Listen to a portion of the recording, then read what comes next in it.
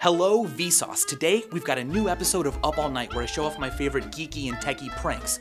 First, just in time for April Fool's Day, we've got 2wiggly.com. Now be careful because when you go there, it causes your browser window to do this. To stop it, just press Ctrl-W on a PC or Command-W on a Mac. For a better scare, there's the infamous blue screen of death. Screensaver. For you Mac users out there, no worries, you can grab a kernel panic screensaver that's even animated to scroll down like the real thing.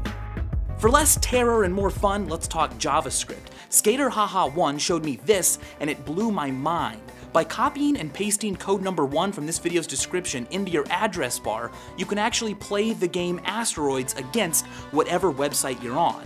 Or turn up the brooding by using code number 2. This code inverts colors so you can show off your exclusive access to YouTube Black. Or hey, Facebook Goth.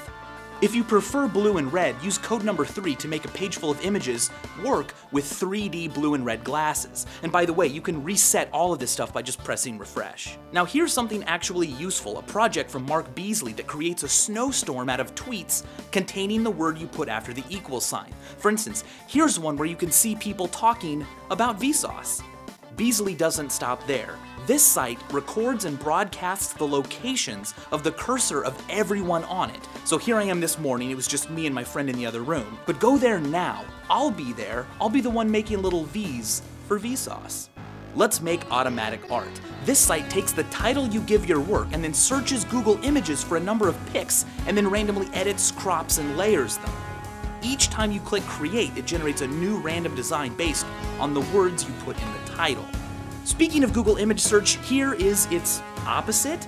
10i.com allows you to enter an image and then find out where else on the web that image is. It's a great way to find larger versions or to find out who's copying you.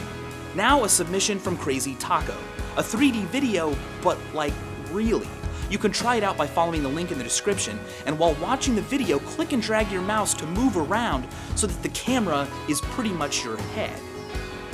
I've got a new episode of Loot coming out tomorrow, so hold on to your noses. Subscribe to Vsauce for more, and if you haven't yet, click any of these to watch other pranks and tricks from previous episodes of Up All Night. Oh, and by the way, thanks for watching.